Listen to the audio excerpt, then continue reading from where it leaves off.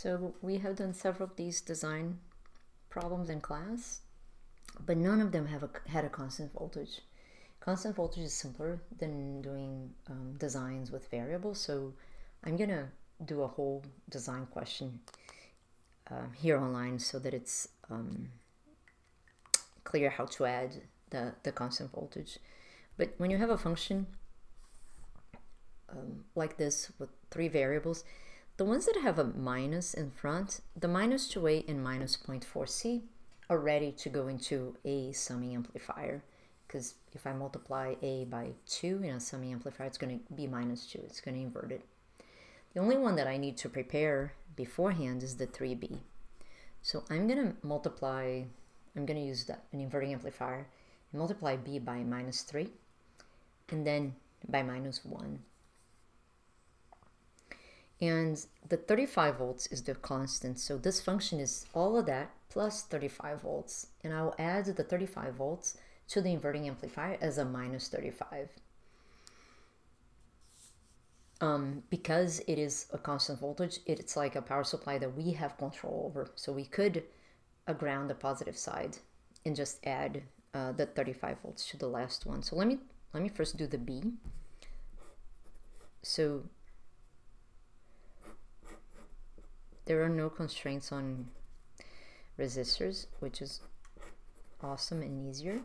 So I'm going to put a 3K here and a 1K here. And if I put a B signal in there, out comes minus 3B.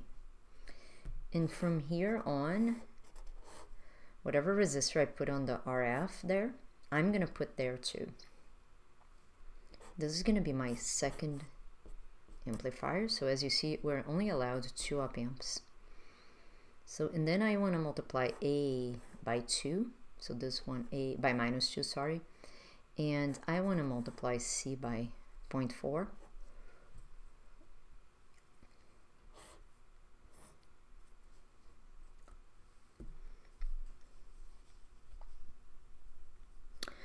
And then I want to put a 35 there. But whatever resistor I put on the RF, I'm also going to put here. And the 35 is going to be like this. So the positive side of that power supply is going to go to ground, so that I have these 35 volts coming into here as minus 35.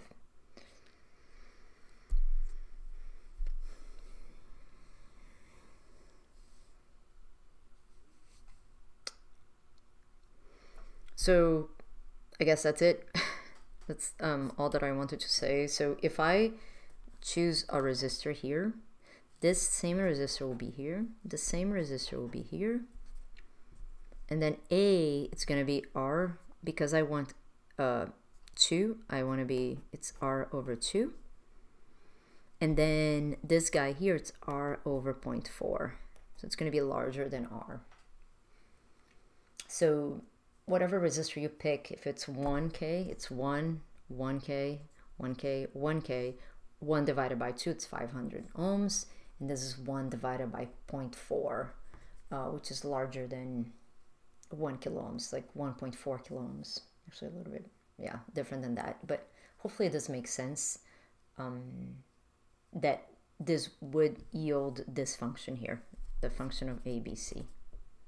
Please post in the comments if you still have questions about, particularly the 35, how this comes out here as 35, because here it's minus 35.